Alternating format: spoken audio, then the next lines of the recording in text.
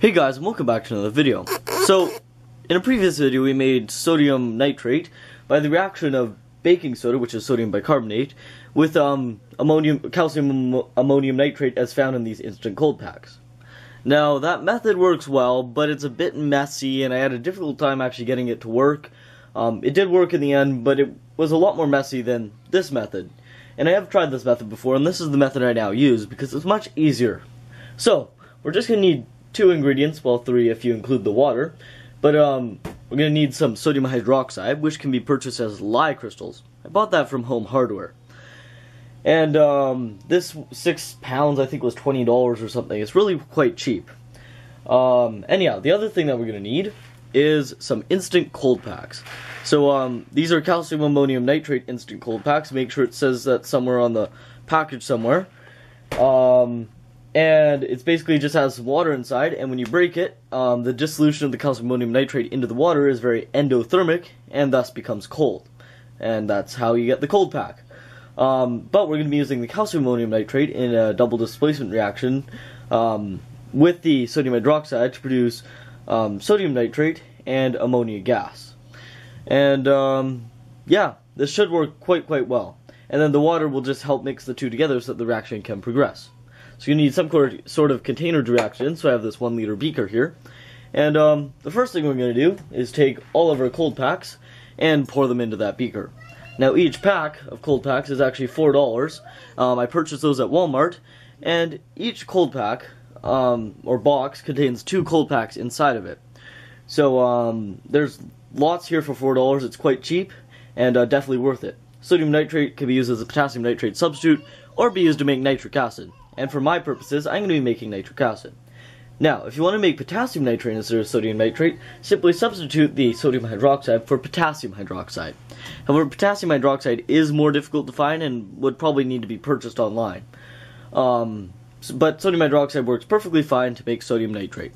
Anyhow, I'll open these up, weigh them out, and meet you back. So, as can be seen, from those 6 cold packs, we have 574 grams. Which equates out to approximately 95 grams per cold pack of calcium ammonium nitrate. Now, there is a decent amount of anti-caking agent in here, which simply coats all the beads so they don't stick together and clump.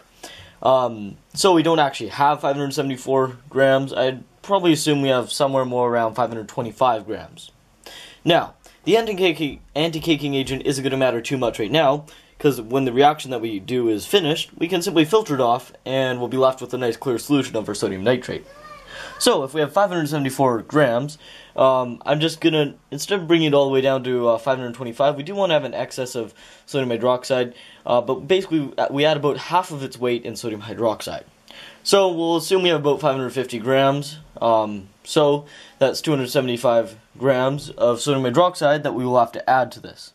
Now, this must be done outside because the reaction between the sodium hydroxide and the calcium ammonium nitrate is extremely exothermic and will generate huge quantities of ammonia gas.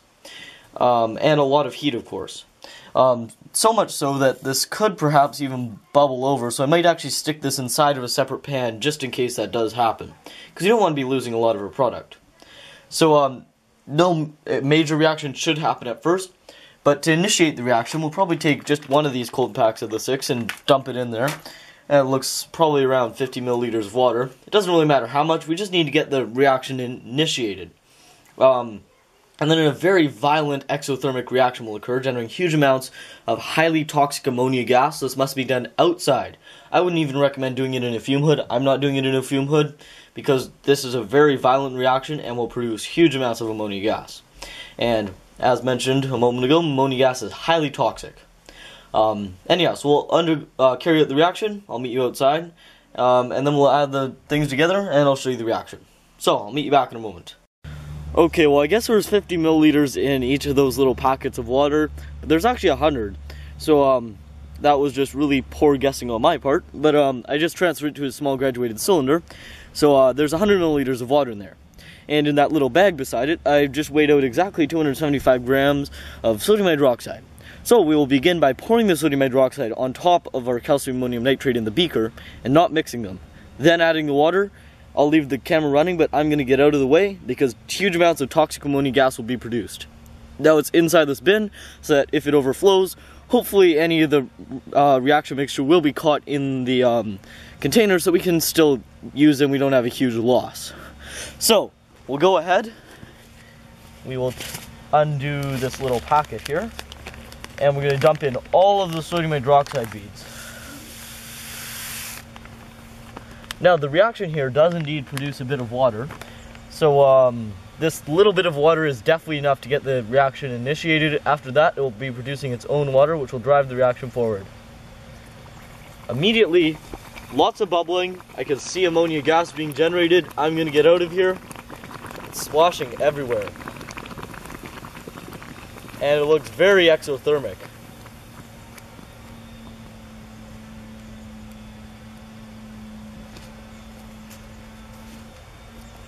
The reaction appears to have slowed down. I might have to stir it up a bit just to get it initiated. I'll be right back. Well, upon the addition of some more water, a violent reaction is now occurring.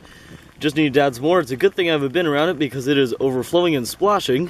And definitely stand back. And I can smell the ammonia gas, and I'm going to get out of here now. Okay, so now that the reaction has died down and appears to be completed, one thing that I did do was take everything that had spilled over and pour it back into the beaker so that anything that didn't react could react. So, everything's reacted and there's no more bubbles being released. And we have a very, very thick slurry. This is because we use calcium ammonium nitrate, and the reaction has produced calcium hydroxide, which is insoluble in water, and thus has precipitated out, creating the slurry. The other thing is, of course, the anti-caking agent, which is not soluble.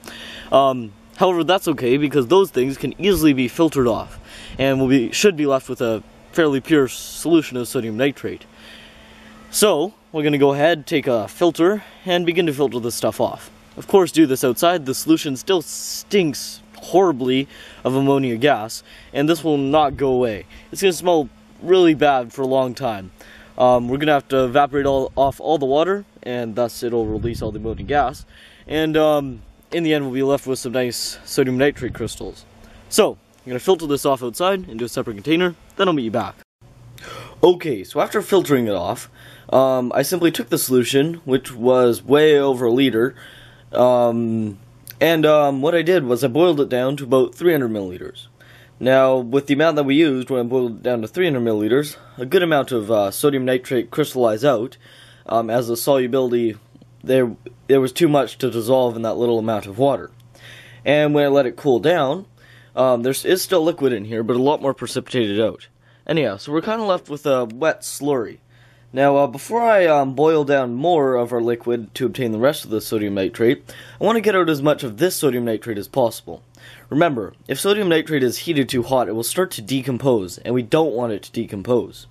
So, to prevent the sodium nitrate from decomposing, we could filter this off, so that with the rest of the solution, when we boil it down, we're not going to start burning this sodium nitrate that's already here. So, I'm going to do another quick filtration, then continue to boil down the remainder of the solution. Okay, so after taking all of that sodium nitrate, boiling it down, filtering it out, and then drying it in the oven, you can see it's all been transferred to this container here. Now, when I dried it in the oven, I made sure to keep the temperature at 150 degrees Fahrenheit. I'm not sure what that transfers into in Celsius, but it's definitely below 100 degrees Celsius. As sodium nitrate actually has a fairly high decomposition point, but last time I made sodium nitrate, even heating it up, I think it was about 150 degrees Celsius, it turned brown, but because it was decomposing into a bit of nitrogen dioxide, which tainted its color. So if you're going to dry it, take the extra time and keep the temperature low, so that your sodium nitrate doesn't become quite impure. And as you can see, we have a lot of really beautiful, nice sodium nitrate now. So, this jar I pre-weighed weighs 400 grams exactly. So I'll turn on the scale here. We'll see how much it weighs. So, let's see, 753 grams, which means we have about 353 grams, so just under a pound of sodium nitrate from that. So I'm quite happy with that. And sodium nitrate is extremely useful. It could be used to make smoke bombs as a potassium nitrate alternative, or to make things like nitric acid, which is an extremely useful chemical. Now, sodium nitrate is hygroscopic, which means it absorbs water out of the air. And this isn't exactly the best thing. Potassium nitrate's much better for reactions like smoke bombs, because no water in your reaction is going to greatly increase the reaction rate. If you're going to use this to mix with sugar and make smoke, you're definitely going to want to dry your potassium nitrate before you do that. If you're making nitric acid with it, sodium nitrate. If you're just going to make nitric acid with it, don't worry. Sodium nitrate will be fine if it's wet. And yeah, I'm just going to be using this to make more nitric acid. Sodium nitrate is extremely easy to make, a very useful chemical, and that's basically how to make it. So, I hope you guys enjoyed, and I'll see you in a future video. Bye.